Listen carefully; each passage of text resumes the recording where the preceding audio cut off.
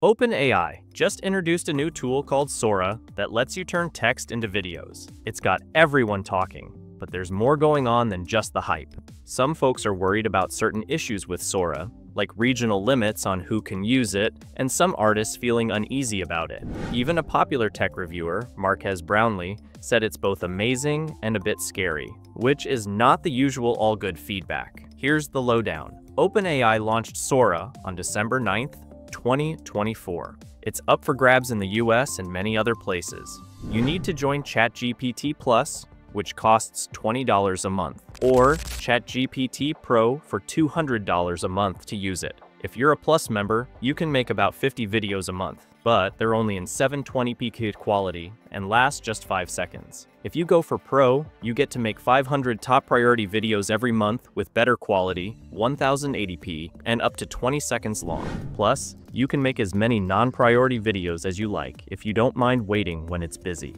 This part can get a bit tricky. Sora, the new tool from OpenAI that turns text into videos, isn't available everywhere. If you're in the UK, Switzerland, or the European Economic Area, you can't use it yet. There are some serious legal challenges OpenAI is facing in these areas, mainly due to tough data protection laws and regulations, like the Digital Services Act. The issue here isn't simple. It's about more than just launching a service. OpenAI has to navigate through a complicated set of legal and ethical questions, especially concerns about creating misleading deepfakes and spreading misinformation.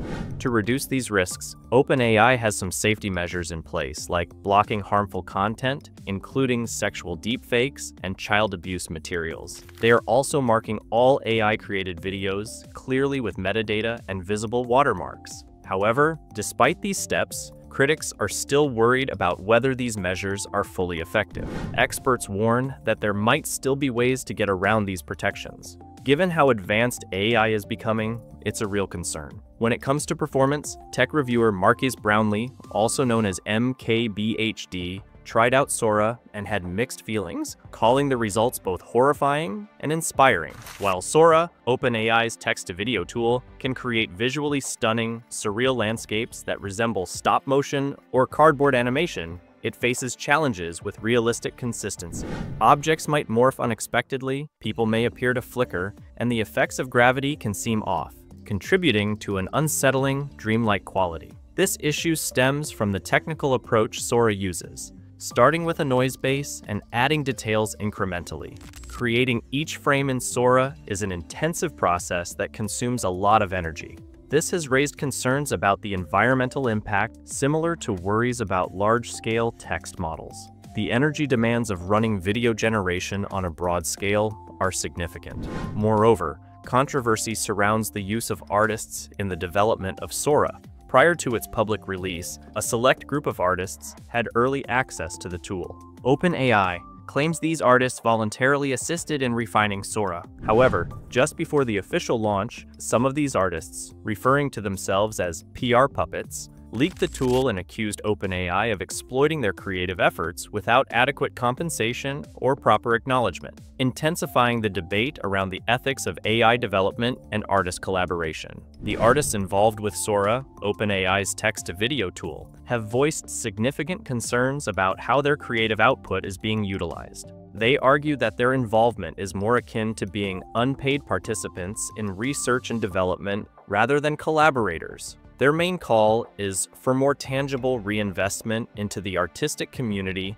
and greater transparency in how their work trains and refines AI models. In response, they've organized under the campaign name Art in the Cage of Digital Reproduction, advocating for fair compensation and more control over the use of their creative styles in training future AI technologies. OpenAI has responded by acknowledging the voluntary nature of the artists' contributions to Sora's development. However, this response has not quelled the discontent, leading to new essays and online discussions where artists express their ongoing dissatisfaction. These artists are pushing for clearer ethical practices and transparency in AI development. Meanwhile, the operational side of Sora raises further questions among users. Across various online platforms, such as Reddit and Discord, there is noticeable confusion about how credit consumption for creating videos is calculated. While OpenAI's official documentation states that a 5-second video consumes about 20 credits and a 20-second video could use up to 2,000 credits, users report faster depletion of their credits than expected, especially when creating complex animations or making multiple modifications. This has led to concerns about hidden costs or misleading information about credit usage, complicating users' understanding of the system and fostering suspicions of opaque practices. Concerns about the effectiveness and fairness of Sora's content moderation policies are growing among its users. These policies, intended to prevent harmful content and misleading portrayals of public figures, appear to be inconsistently applied. Reports from the user community suggest that attempts to create content involving celebrities or political figures often result in rejections or overly generalized outputs. This inconsistency has fueled speculation that the moderation system may still be under development, struggling to meet the nuanced demands of real-world use. The perception of opacity in how these policies are implemented reflects a broader issue within the AI development community regarding transparency and the ethical use of creative content. Despite these challenges, OpenAI continues to advance its technology ambitiously. Since launching the initial version of Sora in February, OpenAI has already rolled out Sora Turbo, a faster iteration, and is discussing more tailored pricing plans for different types of users in the coming year.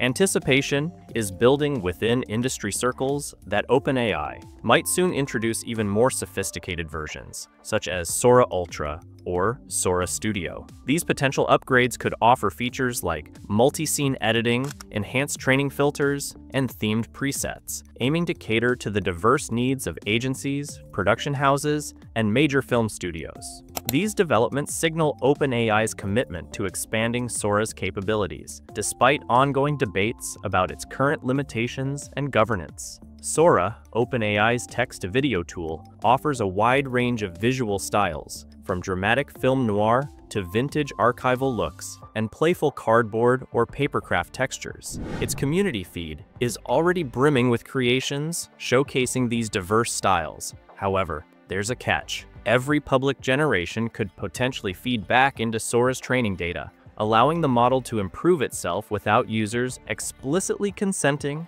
to this use of their content. Marques Brownlee has highlighted Sora's ability to create surreal, dreamlike scenes with movements no human camera could replicate. This duality, transporting viewers to imaginative worlds while exposing AI's unique, sometimes eerie perception of reality, makes Sora both fascinating and unsettling. These imperfections are part of what makes Sora so compelling. It represents a major step in AI video generation, hinting at a future where entire feature-length films might be created autonomously. Yet, OpenAI has remained tight-lipped about some critical aspects. For instance, regulatory hurdles in Europe have stalled Sora's availability there, and the environmental and financial costs of operating such a powerful tool raise questions about sustainability. Additionally, Sora's opaque credit system and restrictive moderation policies, though designed to safeguard against misuse, may also stifle creativity. These challenges highlight the complexities of balancing innovation with transparency and ethical responsibility. As Sora's capabilities continue to evolve, the challenge of aligning technological progress with effective policies and protections becomes increasingly evident. It's clear that the rapid pace of innovation sometimes outpaces the measures meant to guide and safeguard its use. In summary, Sora represents a groundbreaking step in AI development, but it also serves as a reminder that we are part of an ongoing experiment. This technology blurs the lines between creators, consumers, and collaborators, raising important questions about its broader impact. OpenAI must address these concerns with greater transparency, especially regarding how it utilizes and compensates the creative contributions that refine its models. Thanks for watching. If you enjoyed this video or learned something new, please give it a thumbs up and subscribe to our channel for more insights and updates. Got thoughts or questions about today's topic? Drop them in the comments below. We value your perspective and love engaging with our community. Your input shapes our discussions and strengthens our connection.